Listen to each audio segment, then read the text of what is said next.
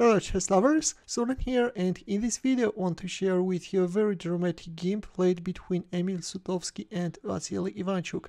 This game is from 2011 FIDE World Cup. Let me flip the board and watch the game from Ivanchuk's perspective. Sutovsky opened up with e4, to which Ivanchuk answered with g6. He goes for modern defense. Let me tell you that at this point Ivanchuk was in a must-win situation because the first game he lost. And now he's trying his luck with modern defense. Not Sicilian, which leads to double-edged positions, but modern defense with which he wants to somehow surprise his opponent. d4 bishop g7. Knight c3 d6 and f4. In return, white is choosing a very aggressive pseudo-Austrian attack. Yes, Ivanchuk decided not to go for standard Pirc defense, decided to refrain from early knight f6 development in order to prevent the line starting with bishop g5, and only in here, once f4 is made, the bishop's diagonal is blocked, he played knight f6. Knight f3, black castled kingside, and e5.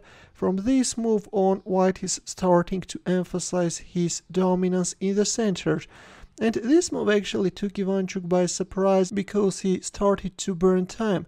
Earlier in his game, Sutovsky had played bishop d3, the most common move in this position, but in this game, Sutovsky played very aggressively, and after knight fd7 he went for h4. By the way, I have to tell you that d takes e5 is also playable. An alternative is that move, and after knight d7 we see h4.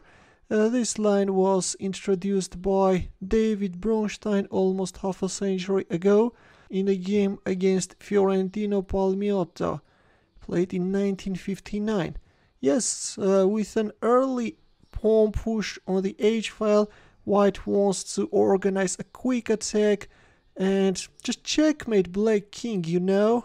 This is what white intends, and in this case actually an utmost precision is required from black side. After h5 we see c takes d4, h takes g6. Yeah, this is very strange, you know, guys, that Sutovsky is playing this aggressively because it's Ivanchuk who is in a must-win situation and not he. Instead, he is adding fuel to the fire and is going for very sharp positions. The line chosen by him leads to a piece sacrifice, and with his last move he offered the knight on c3. d takes c3, g takes f7 check, rook takes f7. This taps into a pin, but this is the most accurate move because king h8 steps into a forced mate.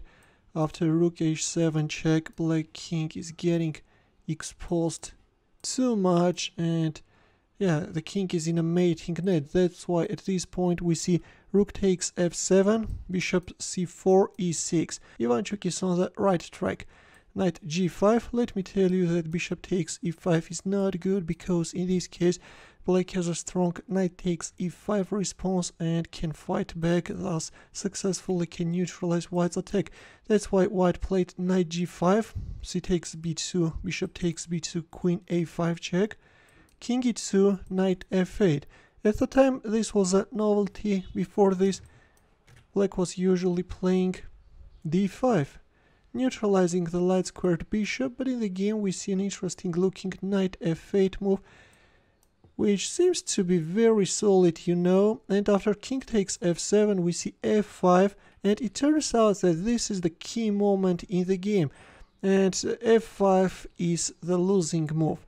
Instead it was better to play queen takes d6, and seems like that in this case the game is still in white's favor. But in the game we see f5, and now let's see what's the problem with it. Here we have bishop takes e5, rook h5, king e8. Now Ivanchuk wants to consolidate his position, and let's not forget that white king is also exposed. Queen d3 and the bishop on b2 drops. Yeah, black is already leading materially and has a clear advantage.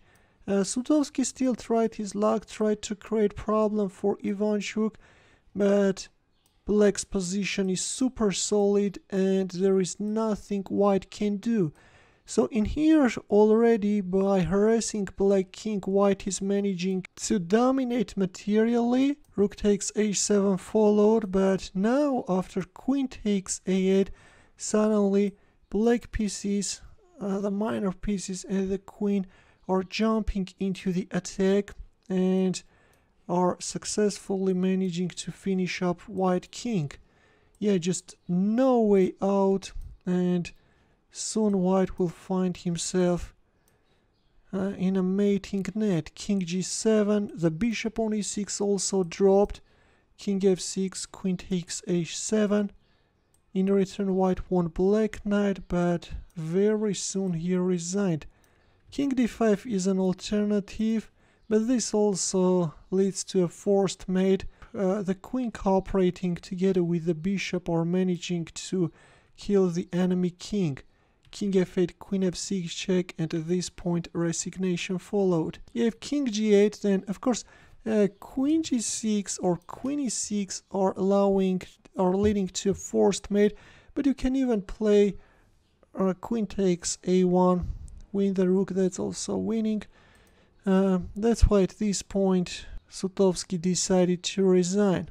Yeah, this was a very dramatic game, right guys? A very sharp one, where first it was white who threw all his anger at black king, made a piece sacrifice early on in the game, but Ivanchuk's defense turned out to be impregnable. He then relied on white's mistake, organized a counter-attack and finished up his opponent. In the end, the chess puzzle for you, where the task is to find that mating line for white. As usual, we'll wait for your answer in the comment section. Thanks for watching, we'll see you in my next video.